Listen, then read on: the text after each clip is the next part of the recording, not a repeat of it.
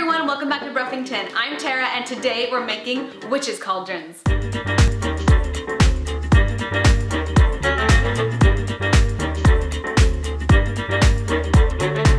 First of all, I got this idea from another YouTube channel who did this with their witches' cauldron for their Halloween display. I'll put the link to their video in the description. Okay, so the first thing you're gonna need is a plastic witch's cauldron. I got mine at Party City. It was like $20. I got like a big jumbo size, but you can do this really for any size. To make this look a little bit used and kind of crusty, I added oatmeal with Mod Podge and just kind of put it all over the cauldron. I put some on the lip of it and I kind of put them in little pointed trails coming out of the cauldron, so it looked kind of like maybe something an old potion had boiled over the edges. But yeah, I did that first, put it on the sides, I let it dry completely for like a day, and then I did another coat of Mod Podge on top just to make sure it was sealed in there really good, and I haven't had any trouble with it since.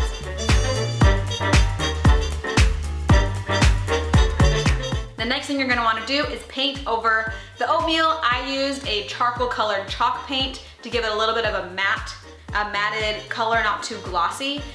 So you just spray paint over that and you're good to go. The next part is painting it. I started with the handles. I painted them a coppery metallic color. And then to make the cauldron look kind of like coppery and rusty and old, you just kind of have brown and black and you do just kind of big splotches of each color and all over your cauldron. So I would do a big splotch of black all over, and then right next to it I would do a big splotch of brown. And then in the end I actually went over the browns with a kind of like a rose gold coppery one on top of the brown. So initially I don't even know if I really needed the brown at first, so that might have been pointless, but it was a good start. So just do that, and honestly with paint, if you mess up you can always paint over it. So seriously, don't worry about it, just slap some paint on there and it's gonna look awesome. So after I did the copper and the black, I wanted to give my boiled over potion some more color. So I did a green mixed with some black and I kind of watered it down just a little bit. I did that all over and then I realized it was too dark once it dried. So I went back over it with a not so dark green, and I love how it turned out. I kind of just followed where my oatmeal streaks were. I love it. At first I was a little scared because I loved how my antiqued cauldron ended up. I didn't want to mess it up with the green, but I really think it adds a lot of character and storytelling to your cauldron.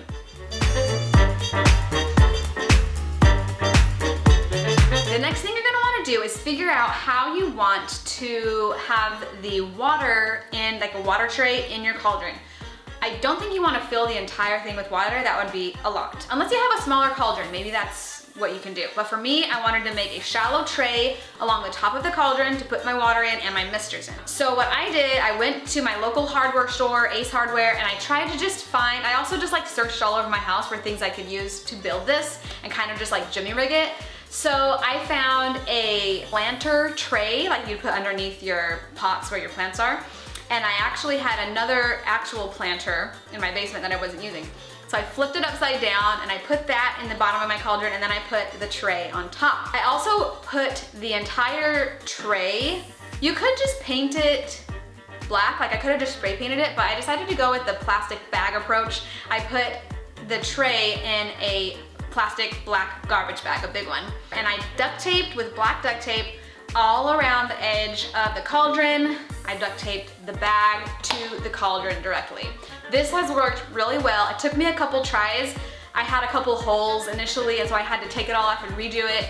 But in the end, it's worked really well. I've had it outside for quite a few days now with quite a few rainstorms that we've had too. And so it's held, it's worked really well. I will say try and make sure it's level, because if it's tilted a little bit, then your water is just gonna look weird inside. It won't be level. Oh yeah, don't forget to, as you're taping it, make sure your bag is able to lay completely loose and flat on the bottom of your tray. If it ends up getting pulled too tight, I think this is where I messed up in my first run around, is that when you put water in it, it's gonna weigh it down and pull your tape off of the sides of your cauldron. So just make sure that as you're taping all the way around, that there's a lot of slack in the bag inside of your tray so that it doesn't pull when it's full of water. I got these misters on Amazon. They're awesome. A lot of people, it doesn't make like always the biggest mist, which I wish it would just like be super misty all the time. Kind of like what dry ice does, and everyone's like, you should just use dry ice. But the thing with dry ice is that you have to keep feeding it dry ice. I wanted to just turn it on or turn it off whenever I wanted it on. And so that's been the best part about having the misters, is that it's just always there. I don't have to replenish it with anything. It's awesome, well, except water. You have to keep putting water in it. Before you tape it all the way around, you have to get your misters in your bucket and know where your cords are going. So what I did was I fed the cords down the side of my tray, down through the cauldron, and I drilled a hole through the bottom of the cauldron. My cords fit right through it. It worked great. And so then as I taped the black trash bag and my tray in all the way around, I taped over those cords, or I just taped them so that they didn't go over the edge. They went, you know, through, like up above the tray, below the lip, and down through the cauldron. It's worked really great. I like how it turned out. Just make sure you know where your electrical cords are going, because you don't want, you know, your cords just hanging over the sides. That'll just mess up the mood of the whole cauldron. So you also need to think about where you want your cauldron to be. If it's sitting on the floor, that's great. You don't need to make a teepee or anything, but I wanted it to be hanging, so we made a teepee out of sticks. It was really easy. Look up on YouTube how to make a teepee, how to latch the tops together, so you just pull them apart and they're all set. It was super great.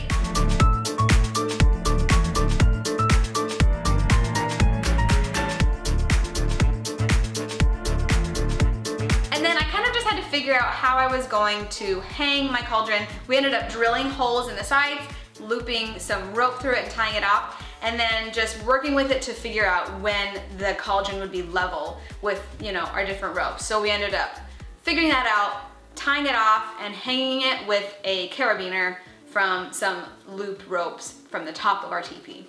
It's worked really great. It took a couple of tries, but we finally figured it out, and it's been sitting outside for days. Not a problem. You want to make a little fire pit under your cauldron. I think it's turned out so cool, and it's seriously the easiest thing ever. All you're gonna need is some spray foam insulation, some orange or red lights. We use those incandescent twinkle lights, and some black or gray spray paint and some red spray paint. I think that's all we used. So you just lay the lights down on the floor, spray the foam on top. It's super cool. You'll use probably your whole can. I used my whole can. And sorry if you hear a baby, he's over here having a snack. We kind of realized if you do too many swirlies like in one spot, it kind of looks like dog poop, so watch out for the swirlies. Even still, it turned out great.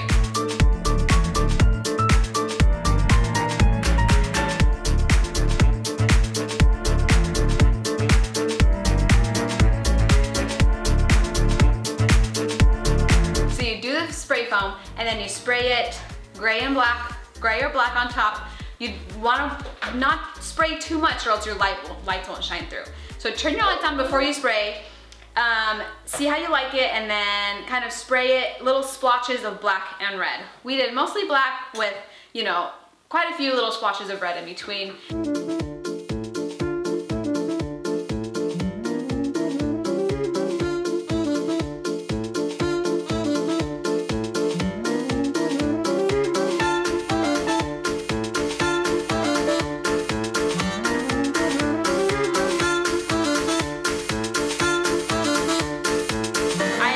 Love how it looks, especially at night. I think it just looks like a real pit of fire. It's amazing. And then we put little rocks along the outside of the coals, and so it looks just really cool. I love how it turned out. Just know where your cords are gonna go and how you're gonna be getting power to your fire and to your cauldron. I think that's it. I also put a spotlight on top of the teepee to shine down on the cauldron, which I think adds a lot. I think it makes it look really cool. Also, sometimes I will add food dye into the water so that it kind of muddies the water so you can't see straight through to the misters. Guys, I love how this cauldron turned out. I was a little worried at certain points along the way, but in the end, it turned out so good. It is a huge wow factor in my Halloween display this year. I hope you like this tutorial. I hope it helps you out. I'll list all the things that I used in the description. Make sure you check out my Instagram @TaraBrook to see my full Halloween display.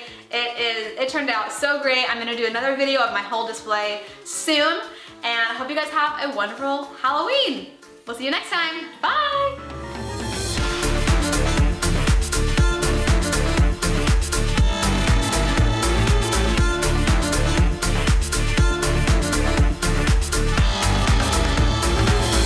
What do you think,